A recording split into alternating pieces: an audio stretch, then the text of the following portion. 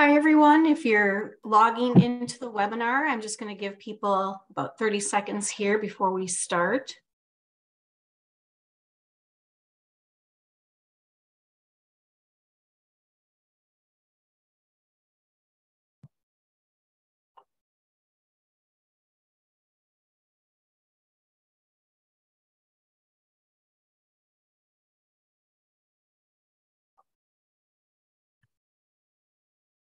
Okay, I'm going to go ahead and begin. Welcome to Midwest Dairy's Yogurt and Understanding Growth Opportunities webinar. As you likely know, Midwest Dairy partners with a wide variety of premier market research firms. Today's webinar will be led by Joanna Clifton. She is a food industry expert from Innova Market Insights. Innova is a leader in the global market intelligence space that specializes in researching and reporting on consumer and market trends. Joanna is Innova's Insights and Innovation Manager. She has a multi-regional marketing background in flavors and ingredients. Her understanding of consumer and market trends across many food and beverage categories is grounded in her 20 years of experience collaborating with brands to unearth growth opportunities that are in alignment with their strategies. I invite you to ask questions through the Q&A feature, and we will address them at the end of the presentation. And then after the webinar, we will be sure to send you a link to the presentation as well as the recording. So let's go ahead and get started. Hi, good morning, everyone. I'm Jessica, sorry. Oh, there we go. Okay. Hi, good morning, everyone. I'm Joanna Clifton from Innova's Insights and Innovation team. And today we're going to look at growth opportunities for yogurt.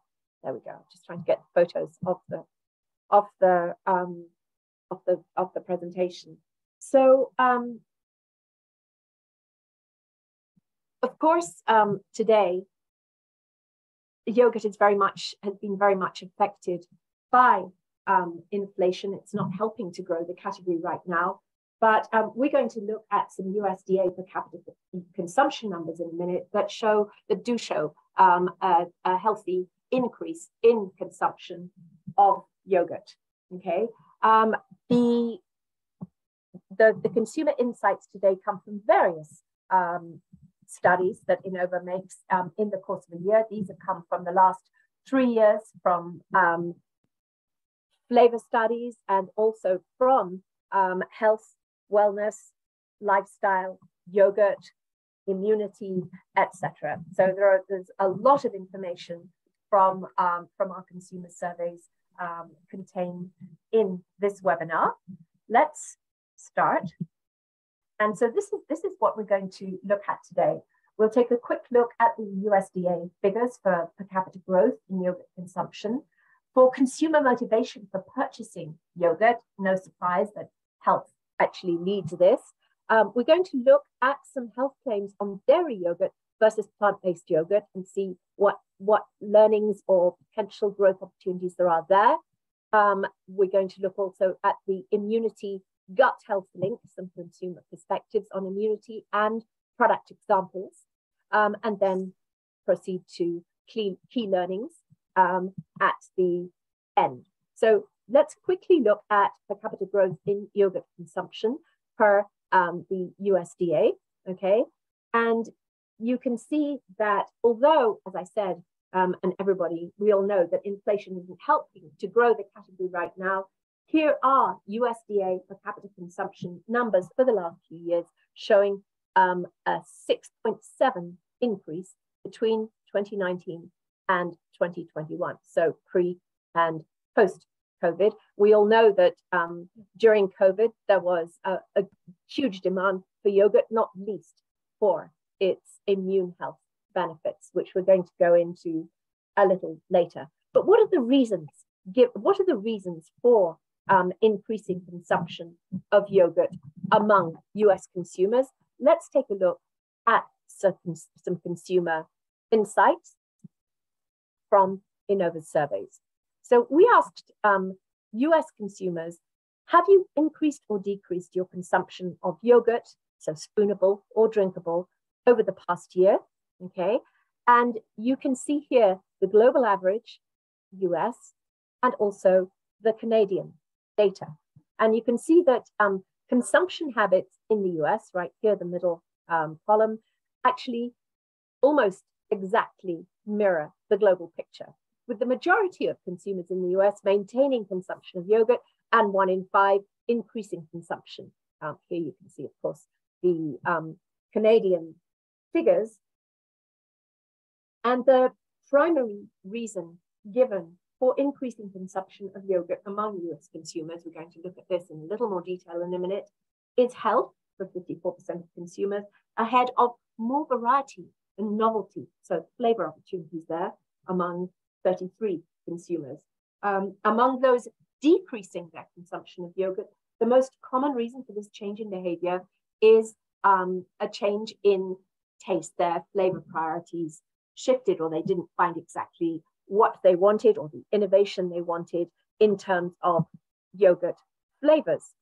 When we ask consumers, why do you consume yogurt, spoonable or drinkable yogurt, you can see on the right, the US respondents' replies compared with the global average, an average of 36 countries of consumers surveyed. And you can see that by and large, the US responses are in sync with global, actually over-indexing when we ask, when they mention convenience. Okay, so 29% of US consumers versus 28 of the global average. To make myself happy, same, and to indulge or reward myself, 17% of consumers. But by far, the largest motivator or reason for consuming yogurt is health. 51% of global consumers, and a very similar number, so almost half of US consumers surveyed, said that it's healthy. Yogurt is healthy, followed by, closely by, it's tasty. Okay, so 45% of US consumers choose yogurt because it's healthy, and because it's tasty, sorry, and then convenience and the other benefits. If we look here, this is the sort of point of purchase influences. Which product attributes most influence your purchasing decision, okay, for spoonable or drinkable yogurt? Here on the right, this time of the global averages, but here are the product attributes most influencing US consumers. Flavor, 43%, followed by, right now in these inflationary times, the all-important cost. This comes from our 2023 category survey. So this is, so these are very, very up-to-date percentages: freshness, health aspects, and the brand. So this is a point of purchase. Why are you choosing between one yogurt and another? It'll be flavor. But overall, the consumer, as we saw in the slide before, totally recognized the real intrinsic healthful benefits of yogurt. So cost is very, very similar on in a global average to the average number of consumers mentioning it in the US. They tend to be in the same order, these product attributes. Okay. So digging a little bit more deeply into health, we ask consumers which claims most influence your purchasing decision when consuming yogurt. Okay. And so made with real ingredients or natural claims influenced 28% of US consumers versus about 1 in 4 global consumers. So very important to US consumers, made with real ingredients, and also to 22% of consumers, high in or a good source of protein. Obviously a claim on many yogurts, one of the top claims, of course, that we see on yogurts, but you can also see that product safety and sugar concerns are right up there. Okay, so we're going to be looking at the actual claims later on US yogurts and taking a look to see where perhaps there are growth opportunities in emphasizing, for example, reduced sugar. Okay, you can also see the importance of no artificial flavors or colors, of low, no reduced fat, and many US yogurts, as you know, are positioned with fat reduction claim. Okay, so these are digging into health claims. These are the ones most important to US consumers, all the way from real ingredients, product safety, low, no, or reduced sugar, protein claims, no artificial flavors or colors, and fat reduction. Okay, and then a little bit further behind, organic and other claims. So now we can see what consumers are focused on when it comes to health claims. Let's move on. And what you can see here is that the US consumer, which is probably absolutely no surprise to you, is more a daytime consumer of yogurt. The preferred consumption occasions are breakfast, leading just slightly, afternoon snacks, and also lunch. Almost 30% of consumers say they consume yogurt at lunchtime. Here you can see the global averages, which contain more evening and nighttime consumption occasions, which are much less frequent in the US, as we all know. Plant-based diets still remain niche in the US. It's kind of instructive to compare the US right here, okay, with flexitarian or meat-reduced, dairy-reduced products with vegetarians and vegans. In the US, you can see how niche it is in comparison with many countries whose consumers we surveyed in the rest of the world, okay? You can see that only 13% of consumers say they follow a flexitarian diet, 6% vegetarian, and an even smaller percent, 5%, as you'd expect, vegan. So really, the US has some of the lowest flexitarianism rates in the world and veganism, but 1 in 4 do regularly consume meat and dairy alternatives. Okay, so that's an important point, that 1 in 4 consumers told us that they actually do consume meat or dairy alternatives. Here, you can see the US data, and while only a relatively small proportion of consumers in the US say they're vegan, 5%, as we saw before, 1 in 4 say they regularly eat plant-based foods as an alternative to meat and dairy. And this, of course, may be driven by several reasons, including health, ethical, sustainability reasons. But still, it's a relatively small proportion of consumers that say they actually strongly agree that they regularly eat plant-based foods. Just 7% strongly agree, 16% agree, and the vast majority are neutral, disagree, or strongly disagree with the fact that they regularly eat plant-based foods as an alternative to meat or dairy.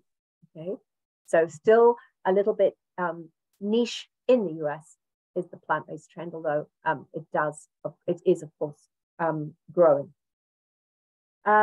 Let's take a look here. Sorry, I should have gone there. At what's shaping the yogurt category. And the majority, of course, of yogurt in the US, 80% is dairy yogurt and 20% non-dairy. These were 2022 figures, finished January to September 2022, 80-20, and I doubt it's changed very much since then. So the majority of NPD is dairy yogurt, but 1 in 4 launches are now non-dairy. You can see here an example of a non-dairy yogurt, quite an interesting flavor combination, strawberry hibiscus, so a known flavor with a slightly less known flavor, although it's becoming more well known from the Starbucks hibiscus flavor that people seem to enjoy a lot. You can see creamy new recipe, 5 grams of plant protein per serving, and obviously the base is oat milk. Okay, so that was a September 2022 new product launch from Nancy's. Okay, you can see probiotic outlined in this plant-based yogurt.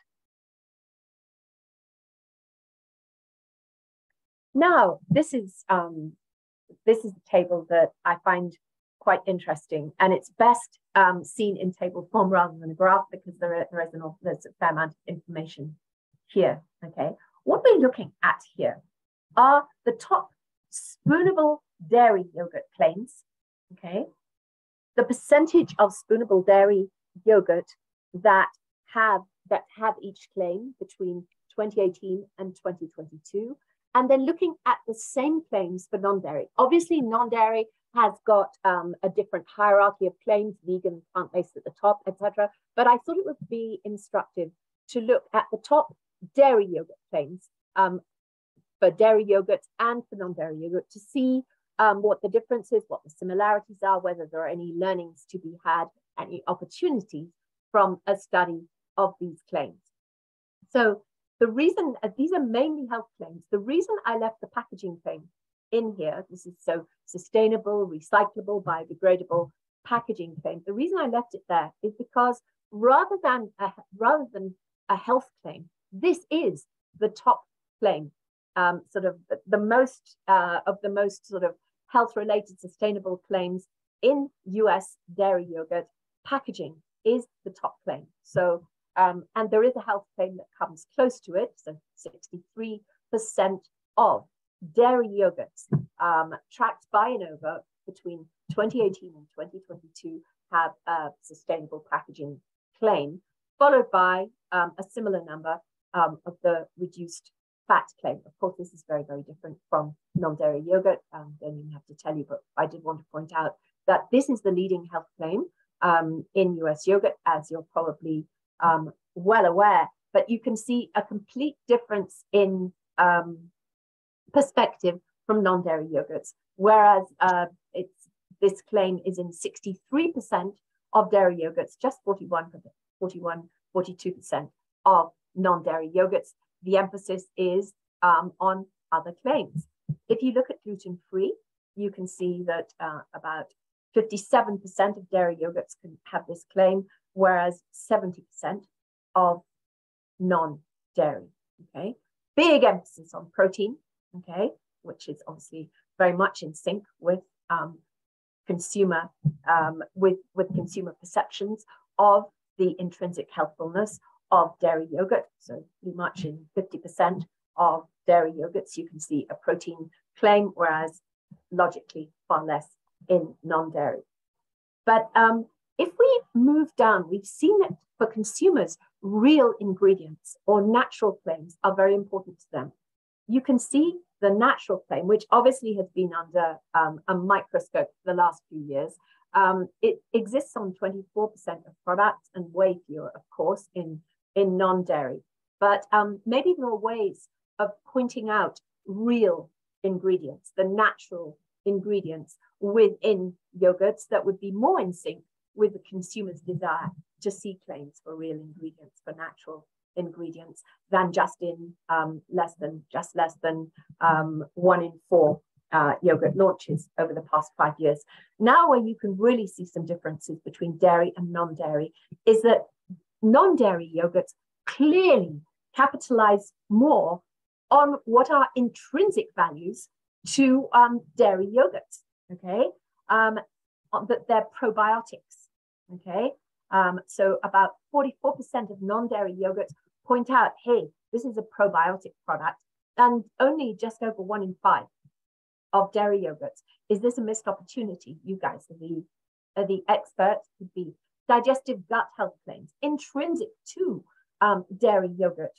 Okay, but it's only pointed out on about the same, probably absolutely no coincidence, of course, percentage of yogurts as probiotic, just over 1 in 5, whereas almost 1 in 3 yogurts that are non-dairy have a digestive gut health claim. Health, super important to consumers. We're going to look at immune health in a minute.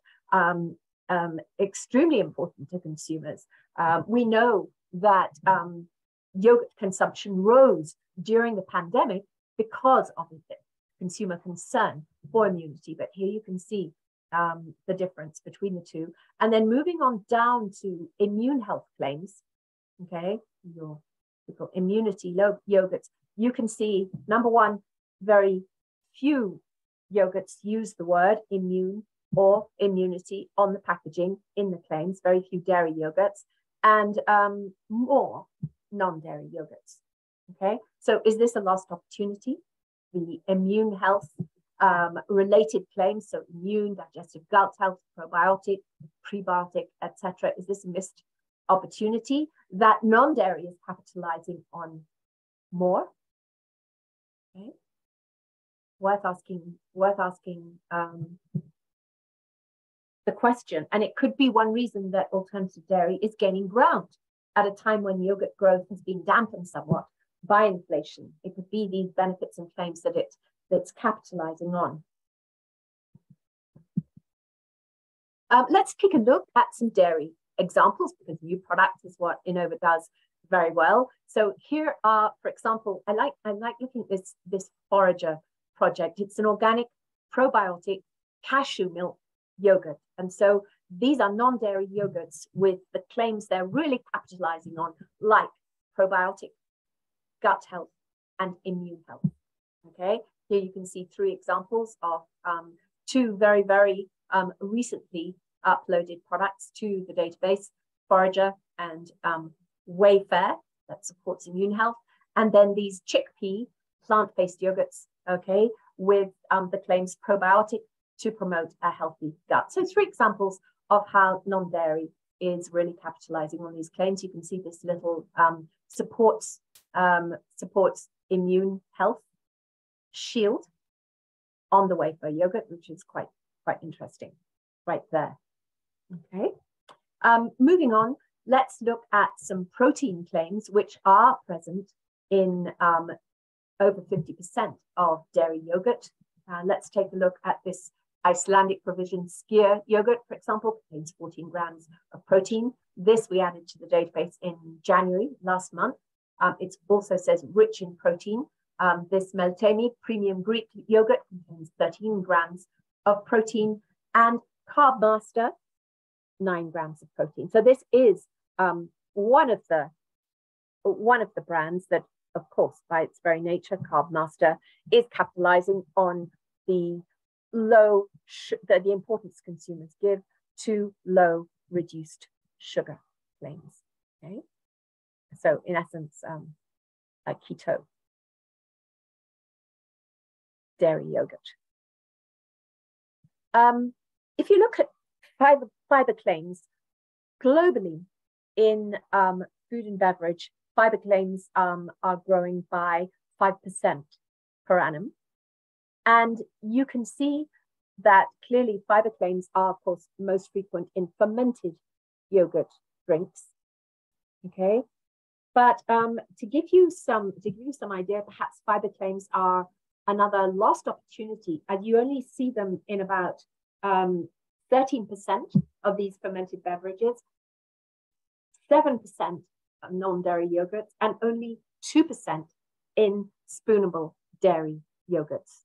Okay, so perhaps an opportunity for further growth of the sector could be with fiber claims. Here you can see Chobani Complete, obviously a drinkable yogurt that contains 3 grams of fiber, is a good source of fiber. And then Cocoa June overnight oats that are fiber filled, and probiotic packed. Okay, this is a vegan yogurt. Okay, and then of course Activia with its plain good source of fiber highlighted on the pack because of the ingredients there. Okay, and it actually claims that it may reduce the frequency of minor digestive discomfort as well. So again, of course, digestive health and very much related to immunity are fiber claims as well. Oh, sorry, forward instead of back. Now, let's take a look at flavor trends. We know that at the point of purchase, flavor is a very, very important consideration or motivator, purchasing motivator for consumers.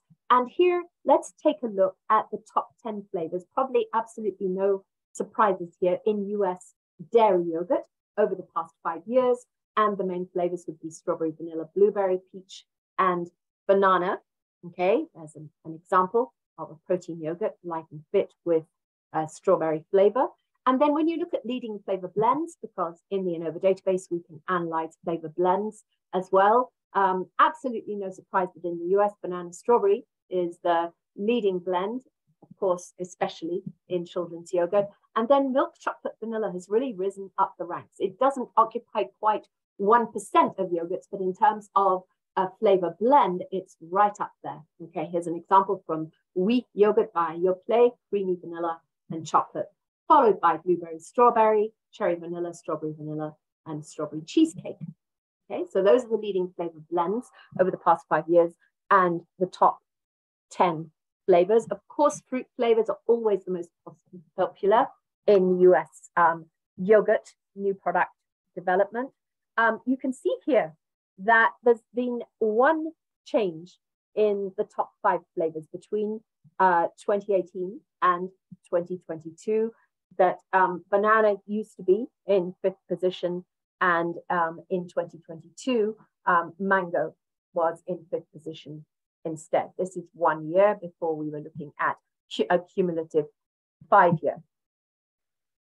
Okay, 5-year top flavors. Here's an example of an island mango with peach and pineapple, a Greek yogurt, creamy with 2% milk fat from Norman's. Actually with mango, peach and pineapple, so a real tropical blend. Now, having really eyeballed the flavors of dairy yogurts, okay, what I find are the flavors to watch out for.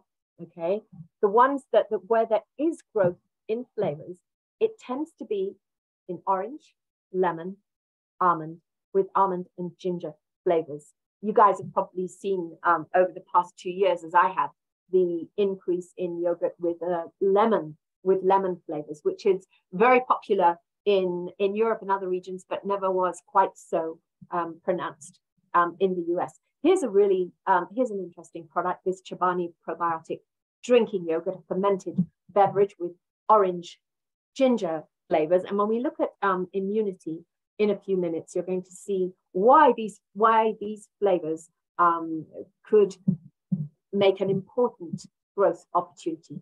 Okay, Siggy's orange ginger, usual flavor, as is chocolate orange, more indulgent. But how often do you see chocolate and orange together in a yogurt? Maybe in a dessert or in a cake, but in a yogurt, not so much. Here, apricot and almond. So peach is much more, is sort of the main kind of soft fruit in yogurt, but here, apricot, as you guys say, apricot and almond pieces, okay, in a whole meat yogurt. Lemon and cream, probably to soften the citric impact of the lemon. So really, these are flavors that we see are really beginning to emerge. Orange, lemon, almond, and ginger. Some together, like orange and ginger, and some like lemon, pretty much on its own, or with vanilla. So keep an eye on these ones, especially as we move in to talk about immunity. And there is growing interest in foods that boost immunity, especially in beverages such as iced tea, kombucha. And we're going to take a look at these, and of course, some examples of new yogurt items in this immunity gut health space. So let's start with some consumer perspectives. We asked consumers on the left here, in recent months, have you purchased food or beverage for the purpose of any of the following specific functions? So please note that this is food and beverage in general, not specifically yogurt. And so select all that apply. And sorry, my mouse is out of control.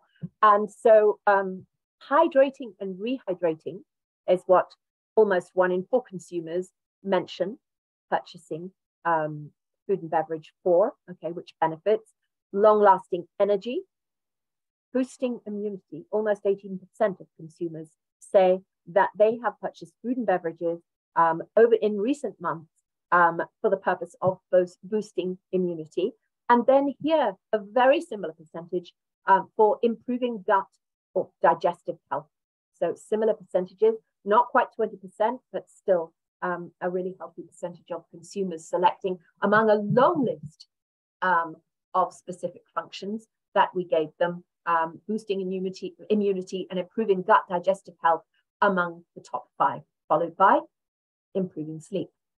Okay, and then we followed up with a question about which of the following health and wellness functions that a food and beverage product might offer are most desirable to you. And this kind of double checks their selections. Again, you get energy at the top, hydrating second instead of the reversal, but you get boosting immunity in third position for almost 26% of consumers, improving gut and digestive health about 24% of consumers. So one was a health and wellness survey, and the other was a lifestyle and nutrition survey.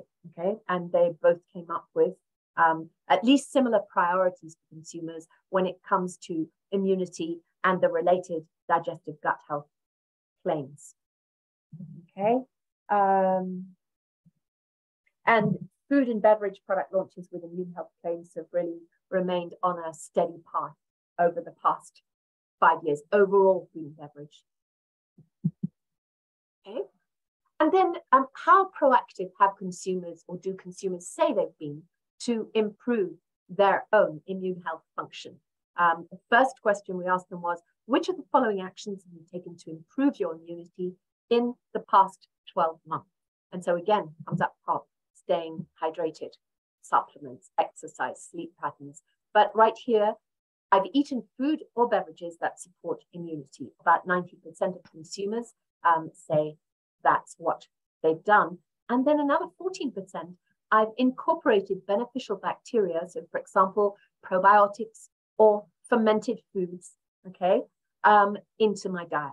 So these are the top 10, and the immunity functionality and the beneficial bacteria, probiotic, fermented foods functionality are also in the top 10.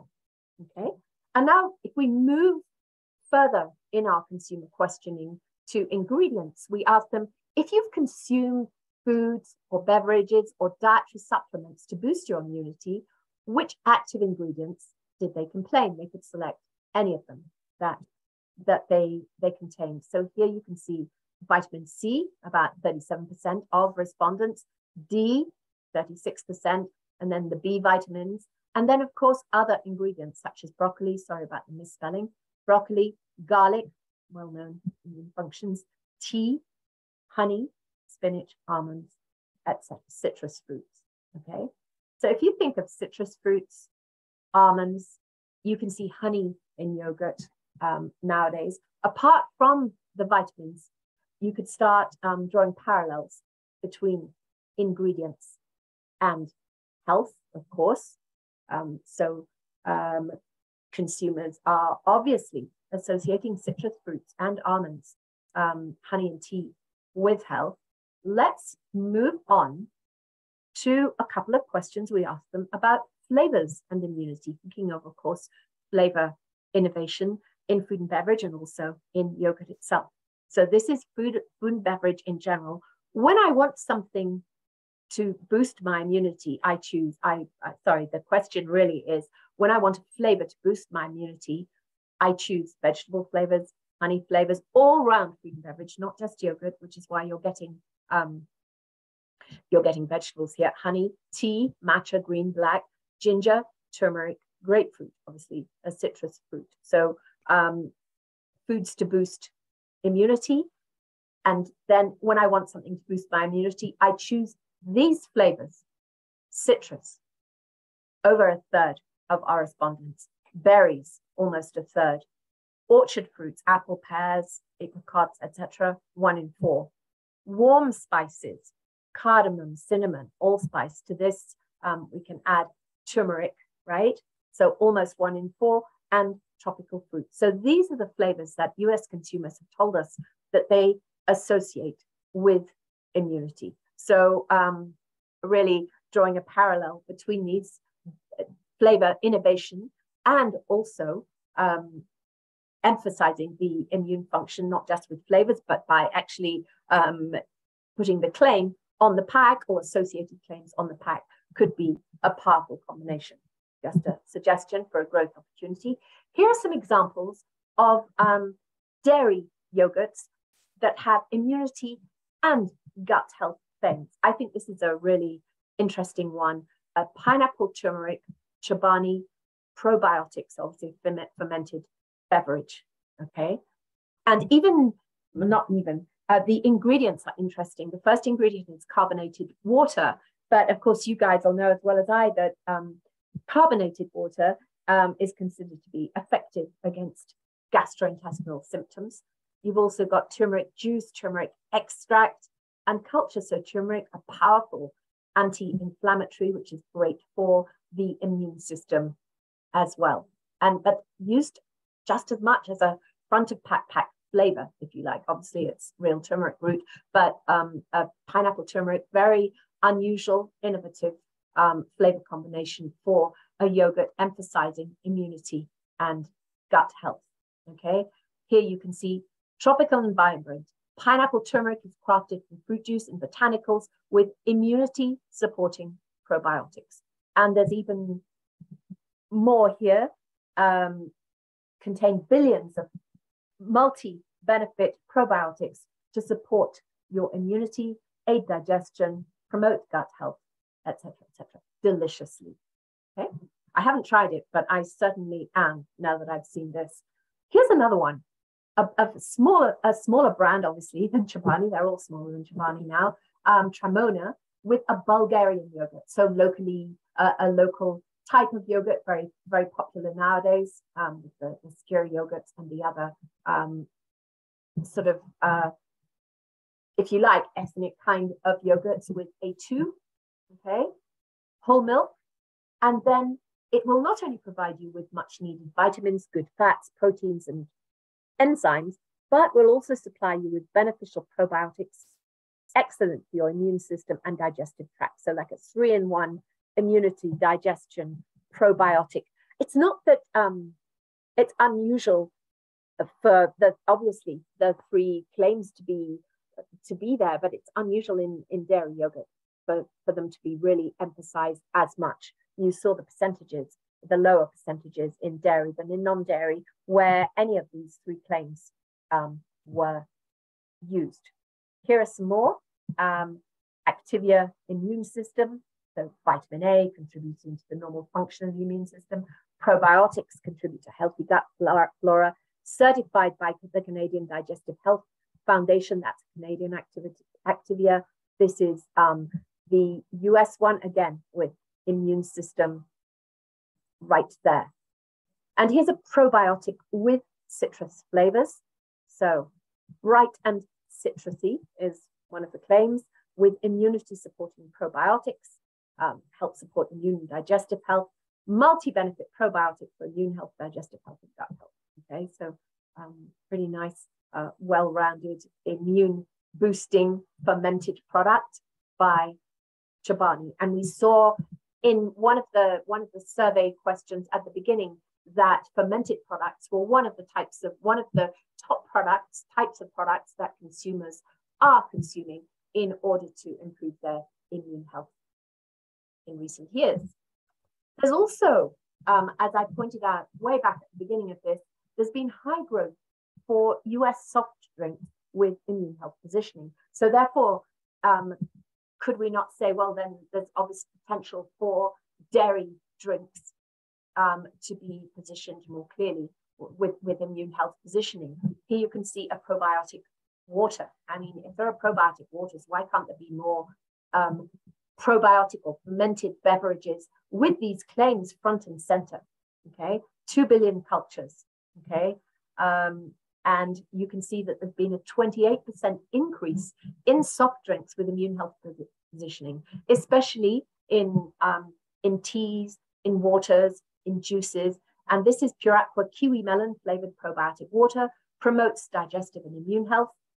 They detail the probiotic culture used, and there is even turmeric extract, obviously used as a color inside there. Not a particular claim, but perhaps there's a lesson here that it's well worth pointing out, the probiotic, digestive, gut health, immune sort of link to fermented beverages, dairy yogurts, spoonable yogurts, as well as the drinkable ones, just because there's growth in waters. Why couldn't we push the growth there? So let's come to some key findings from this webinar. And obviously, we're not going to be in this downward-facing economy forever or even very long. Yogurt grew during COVID. Yogurt consumption grew during COVID, and clearly it can grow again. So where could it potentially expand? Obviously, we've pointed out some areas today, and I'm just going to summarize now so that we can begin to think, well, where's dairy yogurt going in the next 5 years? What are the opportunities over the next 5 years for it? And these are some of the opportunities, some growth opportunities we've looked at today. So the intrinsic health benefits of yogurt are the key purchasing motivators for US consumers. And there are health claims that perhaps are not fully taken advantage of, that non-dairy products are taken advantage of. Perhaps there's a lesson there. I'll leave it up to you guys to decide. But you can see that, immune-related claims where consumer interest is high are not fully taken advantage of. They're not in nearly as many, high percentage of dairy products as in non-dairy. So immune health, digestive gut health claims, prebiotic, probiotic claims that draw the consumer's attention to the indisputable health benefits of yogurt. Possibly you could say that they shouldn't be understated. It could be a growth opportunity. Sugar reduction, we saw, is also important to consumers. And there were far fewer dairy yogurt product launches with sugar reduction claims than non-dairy, and perhaps lower indeed than consumer interest warrants. Fiber also, you could add. There aren't so many fiber claims on yogurt. Obviously, to some extent, a reflection of the ingredients inside, but perhaps that's something that could also be improved upon. And then health-related flavor innovation. We've seen today how much flavor influences consumer purchasing behavior of yogurt. And you can also see the parallels in our survey that the consumers draw between certain flavor directions and immune health claims. They would choose, for example, citrus flavors, berries, warm spices like turmeric for a product that does enhance immune health. And obviously flavor is a key point of purchase motivator for consumers. One thing I want to add to the fiber piece is that, to the sugar reduction piece, is that the US yogurt category, as we saw in the claim, has been primarily focused on fat reduction, with half of all yogurts launched in the past year having a low or no or reduced fat claim. However, I think it could be a growth opportunity to look towards the direction of sugar reduction, as has been the case in other markets around the world. Sugar reduction is more pronounced in yogurts in other countries. And then finally, 25% of US yogurt consumers have told us that they're influenced by real ingredients and natural claims. There must be something that can be done there. And in general, it's really the intrinsic healthiness of yogurt to promote. As I said before, and as Maureen said so wisely yesterday, yogurt consumption grew during the pandemic, and it can grow again. Consumer interest in their health, in immunity, has not diminished. So I hope this has been a helpful look at some of the growth opportunities, or potential growth opportunities for yogurt. And I look forward to any questions that I can help you answer today. As far as questions, we don't have any questions in the Q&A. We did have a comment about sugar, which I think you addressed adequately. There definitely is, that sugar reduction is happening in a lot of categories, and it does seem to be underrepresented in the US yogurt market. So that is, interesting to call that out and just reinforce that sugar is another potential opportunity, even though we didn't focus on that a lot throughout the presentation. Thank you so much. It was really great information. I really found it informative. We do have another question here. Okay. So, can you talk more about trends for whole milk yogurts in the US? Okay, so probably the best thing I can do is to get into the database and give you some real hard data on whole milk. Is that to look at growth trends in whole milk, where it is, in which types of yogurt it is, the associated claims?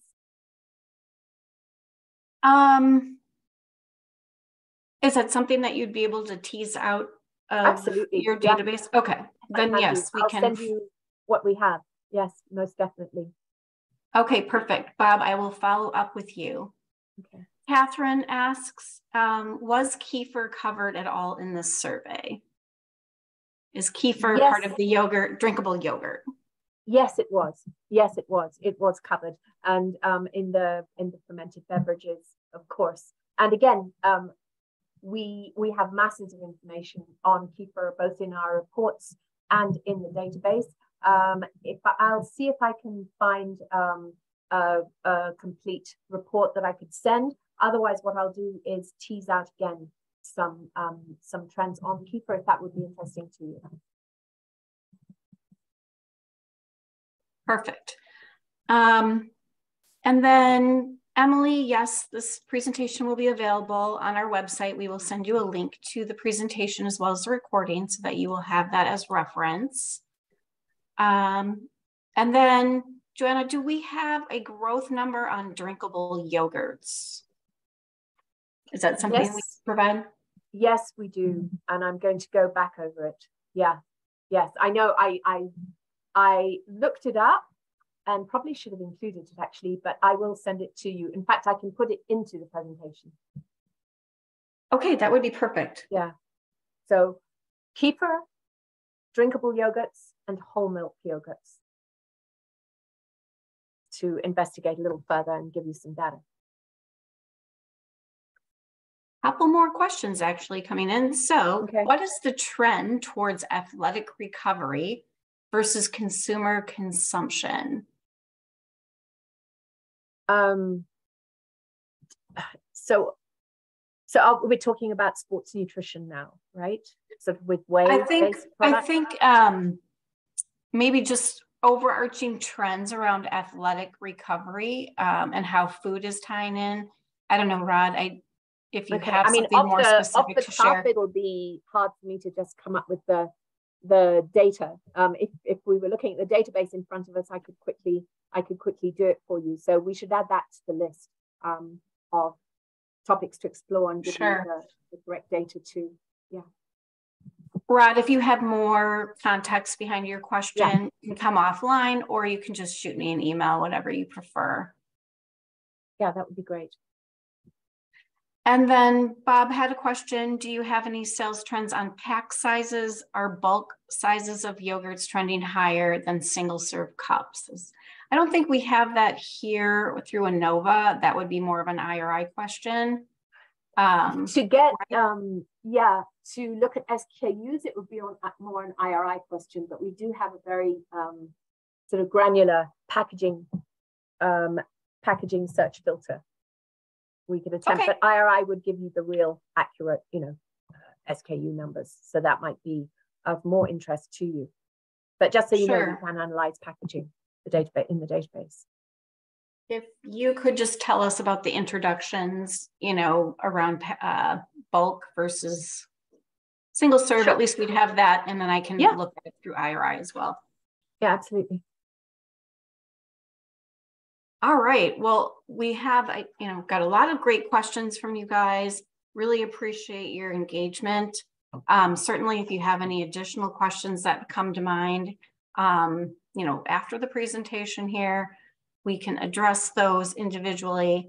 As I mentioned, the presentation will be sent out along with the recording to all those that signed up And we hope to see you on future webinars. You can contact me directly, Maureen Windish. Martha Kemper is our VP of Dairy, experienced on the demand side, working a lot with retailers. And she would be available for questions as well. And we will make sure that all of that information is put into our sort of thank you for joining our webinar today. So thanks so much, and you guys have a great day. Thank you all very much. Pleasure to present to you. Thank you.